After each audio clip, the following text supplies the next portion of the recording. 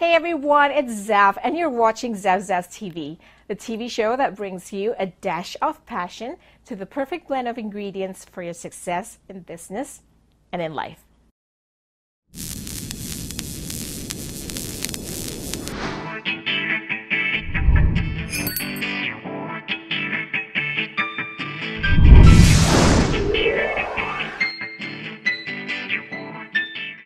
Okay, you and I know that each and every one of us have our own individual preferences, yes? Taste, color, music, the car, homes, even our spouses, right? So salty, sweet, blue, red, white, and all that stuff will be categorized as preferences. Am I right? So my question is, how do we know what it is that our customers want? You know, how do we get to know what it is that they're looking for to buy, or a product or service? What is it they're looking for, or what do they like? Question is, are you asking them the right questions? So today we're going to talk about that. Why is it important? Why not? Because you need to take the time to learn how you can ask the right questions to your customers and clients.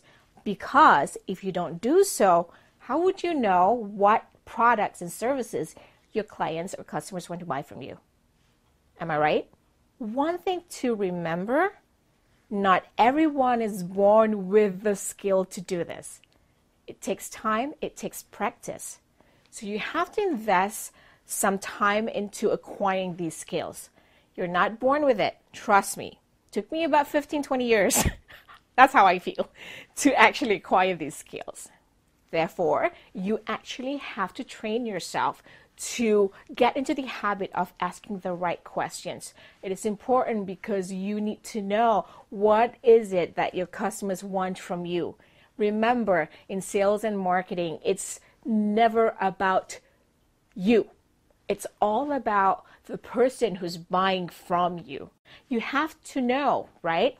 Why do you think people have surveys? Because they want to know what their audience want, right? Where do you think big brands, have focus groups that concentrate on surveys? Because they want to know what their customers want. So it is an acquired skill. It takes time for you to build it. So invest the time in acquiring these skills.